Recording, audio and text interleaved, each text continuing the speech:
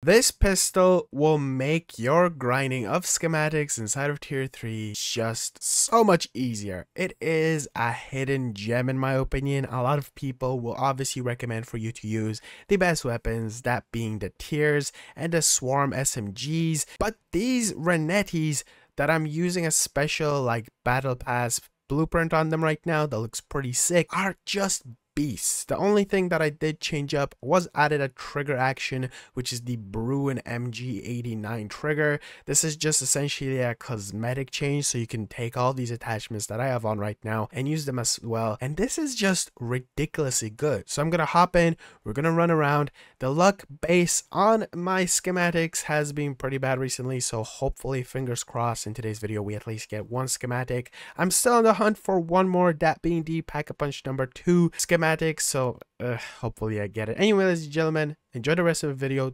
Definitely 100% hop in and test this thing out. It is just as good as the other two weapons that are considered to be the best inside of the game. Dare I say, it is my favorite one to use. As much as I love the others, this one is just way more fun to use. As always, a like would be extremely appreciated. Likes always help out the YouTube video to spread out to more people and overall the channel itself. Also, if you do by any chance want to, definitely be sure to subscribe. We're on the goal to hitting 50,000 subscribers, and we kind of test out almost daily weapons inside of tier 3, so if you have any weapon recommendations, comment them down below. And lastly, we have a Discord server, link down in the description if you want any extra help to go and grind schematics inside of tier 3, because it is a way easier to do it with more than one person. Thank you so much for watching, enjoy the rest of this video. And here we are, off to tier 3 from the skies. We're gonna go for a bounty first, just to see whatever we get, if these bad boys right here are really good to take down, whatever it is that we're gonna go up against. But before we do that, we gotta test it out on some zombies. So here's our first target, and just like that, okay, well, there's a brain rot zombie. These pistols, I think, are my favorite. I love using them. Whenever I was grinding for the camos, or even in a video for some levels, these are just beasts, and from my knowledge, not many people talk about them, and I just don't really understand why. It makes life so much easier, and I'm using the really cool blueprint that is right now in season 1's battle pass where they glow, and I gotta give it to Sledgehammer. They glow through the Pack-a-Punch camo and whatever camos you put on. I think that is so incredibly cool. Also, the reload speed on these bad boys with speed cola is just so good. But just like that, I took out that whole horde, not a problem. Hopefully we get self-revive. I will take the extra self-revive. Hopefully, another chest. Oh my god. But hopefully, what I'm trying to say is we get a mega abomination. Okay, you know, nothing too crazy, but I'll go up against it. We shall see if this bad boy is any good. We do have brain rot on our pistols. Again, I will always recommend this in every single one of my videos. Use the brain rot ammo mod and elemental pop inside of tier 3. What is this? The Lackman? Well, what are these crazy builds I'm finding in such small chests? Or at least rarity wise. But we will be dealing extra damage on Mega Abomination and Mimics because of the brain rot itself. This thing is just easiest thing in the world to just go through these zombies. And there we go, brain rot. But here we go, we have our first Mega Abomination, and it's kind of neat because each time I do these tests, we kind of go up against the megas at the beginning. So it's kind of nice to be going up against one straight off the bat. Oof, I do not want to go down to its lasers. Hopefully we don't die to other dogs. I genuinely despise these. But there we go. Let's take these zombies out. And we're actually dealing some pretty solid damage on the Mega Abomination. This thing is just a beast, I guess, all around. Let's see. Okay. Charge, attack, and back at it. There we go. There's one mouth. This just makes life surprisingly a bit too easy at times. Mega Abomination's gonna be doing the exact same attack over and over until it gets bored. I genuinely kind of hate that. We might go down, ladies and gentlemen. This might be it. There we go. Yep. That was a pretty bad situation we were in. Trust me, it's not the pistol's fault. I am just a bad player. But we kind of already know that already if you've seen my videos. Anyway, back to it. Hopefully we don't get into a situation where... There we go. There's another head. Get gang attacked by a bunch of zombies. Hopefully there's some ammo around the place. I see armor plates. There's some armor. Oh god. Oh dear. Oh no. How the hell did I get out of that one? That was a bit of a risky one, but there we go. Clearing out some more zombies. Oh, is it actually going to do the attack again because it messed up? That's interesting. Go. Some more damage. We're going to jump. Are you actually serious? Whoa, well that was interesting. I don't know what the hell is happening right now with this run, but we're gonna try to deal as much damage on this mega abomination from the ground. This video is starting off to a very interesting beginning, but there we go, we're slightly destroying it. Come on, there we go. See, the health is bugged out.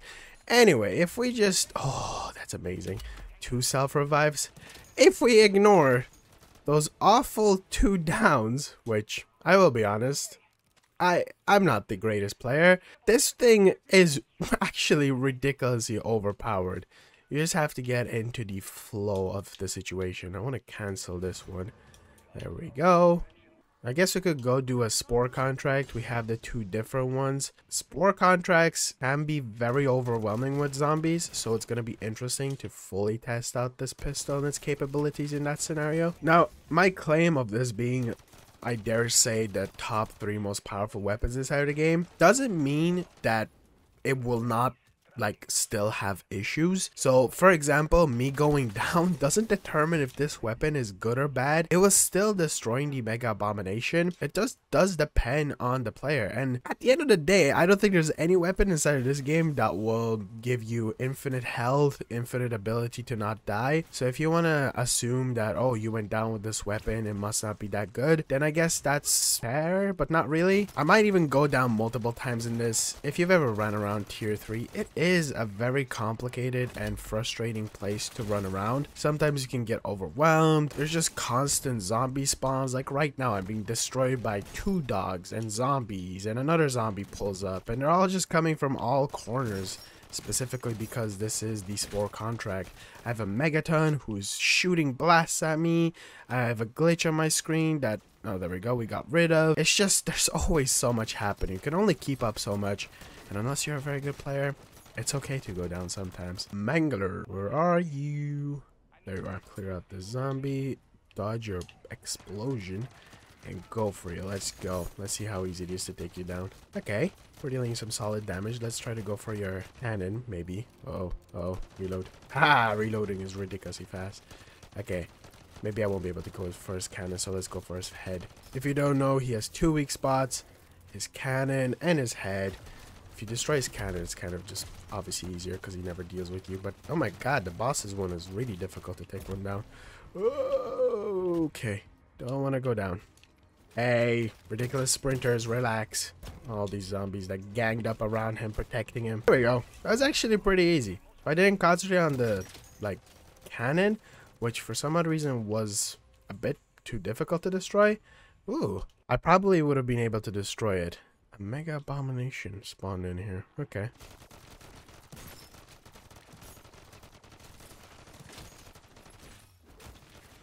Uh-oh. Ah, come on.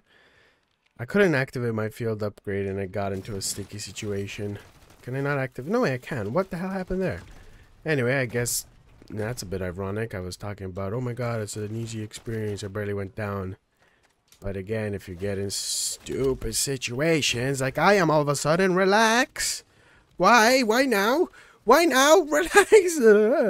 Now this weapon won't be, I guess, making your luck of getting that rare schematic more.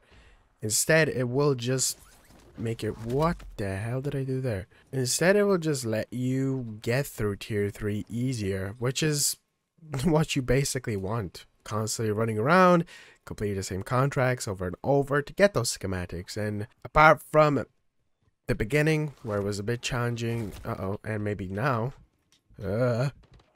excuse me, I didn't know there was a dog behind me, and earlier that little mistake with the spores contract, these pistols are incredible. I love using them. They're so much fun. Easy to take down zombies at close range. From a distance, obviously it'll be difficult, but you get close up, just a few shots, they're dead. So I really do recommend this for you. I'm going to, I guess, do 1 or 2 more contracts. There's no more reason for me to run around with these. They take down bosses relatively easy.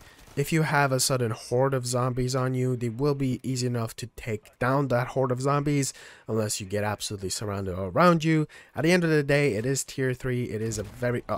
Yep. Like, what was that? I didn't even hear him. Why am I not hearing these zombies? It is going to be, no matter what, just a chaotic, intense experience. So remember, join our Discord server if you potentially want to find a group of people to run around together to get these schematics, or just, you know, farm some stuff inside of tier 3, because it is pretty good to get, I guess, crystals, perks, self-reses, anything like that if you ever want to prepare for anything. Anyway, ladies and gentlemen, if you did enjoy this video, definitely be sure to subscribe. We are testing out weapons non-stop inside of tier 3 just to see what's good, what's not. So if you have a recommendation, definitely be sure to comment down below. I would love to test it out.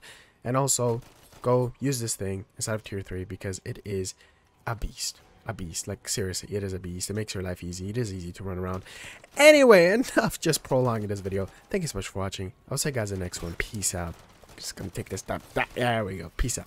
Oh! Well, just after I end the video, I got a schematic. I already have it, but it is one of the more difficult ones for me to find. Elemental pop. That's at least reassuring. You can still find them.